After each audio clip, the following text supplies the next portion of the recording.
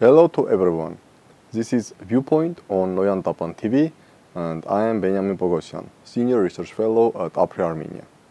Today we will discuss the recent development in Armenia-Azerbaijan peace negotiations, but in particular the US involvement and the US actions.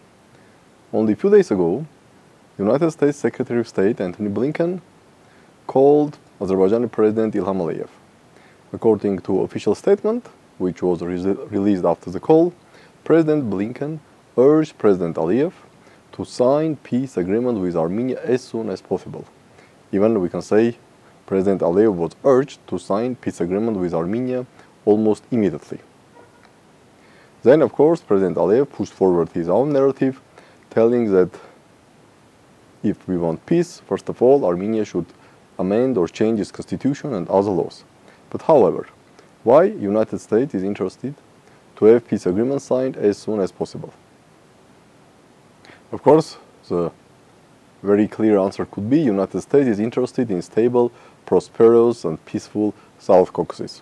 And no one can argue that this is not the case, but this is not the only reason. United States understands that for its goal to weaken Russia everywhere in post-Soviet space, including the South Caucasus, United States needs Armenia-Azerbaijan peace agreement, but the most important thing is Armenia-Turkey normalization. Without Armenia-Turkey normalization, without opening Armenia-Turkey border, Armenia, even if Armenia wants, cannot move away from Russia.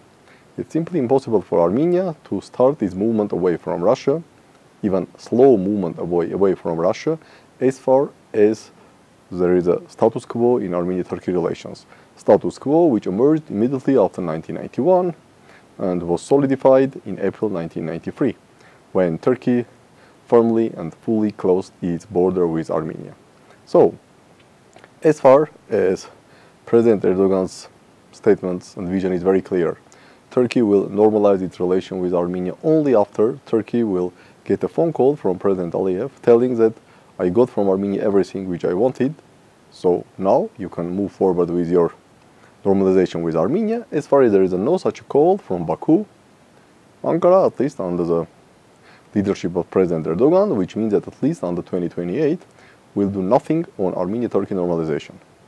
And definitely, this is not in line with United States strategic and vital interests, which are, first of all, as I mentioned, to weaken Russian presence and influence in all post-Soviet space, including South Caucasus. If Armenia-Turkey normalization moves forward, then it will be another blow to Russian presence in South Caucasus. It will increase of Turkish presence in the South Caucasus, and also it will open the way for Turkey to be more securely connected with Azerbaijan via Armenia. Let's not forget that all the talk about restoration of communication, when Azerbaijan wants extraterritorial corridor, while Armenia says that, okay, I have the idea of crossroad of peace, I am ready to open all borders, all roads, all highways, including many highways or railways which will connect Turkey with Azerbaijan, but only if these railways and highways are under the Armenian control. However, from United States perspective, it's not a big difference who controls what. The key is to have more secure Turkey-Azerbaijan connection, which then will allow Turkey to jump into Central Asia and Turkish involvement, growing involvement in Central Asia. Because at the end of the day, Turkey entered Central Asia immediately after the collapse of the Soviet Union. But Turkish growing involvement in the Central Asia, covered with the organization of Turkic state banner, may create problems both for Russia and China. And both these countries, Russia and China, are systemic rivals of the United States, and in all the US national security strategy documents, they are called as the US adversaries. And probably soon we will see that Russia will call even enemy, given the confrontation between Russia and the West and ongoing war in Ukraine. So, United States needs peace in South Caucasus to weaken Russian presence here, because the United States hopes that peace in South Caucasus, Armenia, Azerbaijan and Armenia-Turkey normalization will open the way for Armenia to move away from Russia. Also, it will provide Turkey more connection with Azerbaijan, and then via Azerbaijan with Central Asia, which again will provide Turkey possibilities to create problems in Central Asia for both Russia and China. That is why we see how much effort the United States put on Armenia-Azerbaijan peace negotiations. US actively jumped into the negotiations starting from summer 2022. Immediately after Azerbaijan's September 2022 aggression against Armenia, United States significantly increased its involvement with a negotiation in Washington, meetings between Secretary of Security Council of Armenia and Foreign Policy Advisor to President of Azerbaijan. Then in 2023, 2 rounds of extended negotiations between Azerbaijan and the Armenian Ministry of Foreign Affairs team, May 2023, June 2023. And let's remember how many signals we received from the United States. First, in late 2022, that peace agreement between Armenia and Azerbaijan is imminent by the end of 2022. Then immediately after the military takeover by Azerbaijan of Nagorno-Karabakh and forced displacement of all Armenians, a lot of signals from the United States that peace agreement should be signed by the end of 2023. Both momentum were lost due to Azerbaijani position, and now the United States feels that there is another momentum, COP29, this big climate summit, which of course Azerbaijan is interested to use to boost its image in the world, including in the Western world.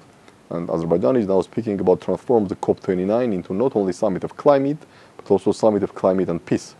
So from United States perspective, 2 momentum were lost to sign peace agreement by the end of 2022 or by the end of 2023. Now there is a last momentum, COP29, November 2024. And if this momentum is going to be lost, then nobody knows. First of all, if Trump wins the elections scheduled in November 2024, then definitely South Caucasus will be less interesting for the United States. But even if Biden administration remains in place, again, 2025 momentum will be lost, which means that the current status quo between Armenia and Azerbaijan and Armenia-Turkey will continue, which itself means that despite all the potential wish of Armenia to move away from Russia, all the rhetoric, criticism, statements, freeze of membership into CSTO, Armenia will not be able to take real steps to move away from Russia. That is why we see a lot of pressure from the United States on Azerbaijan, also on Turkey, to finally move forward on these peace negotiations. And probably Blinken is telling President Aliyev, okay, you got everything which you couldn't even dream of in 2019. In 2019, maximum which Azerbaijan could dream of was the 5 regions or maybe the 7 regions outside Nagorno-Karabakh itself. But even in 2019, no one in Azerbaijan, including President Aliyev, could not dream of having entire Nagorno-Karabakh with 0 Armenians and with 0 reactions from anybody in the world.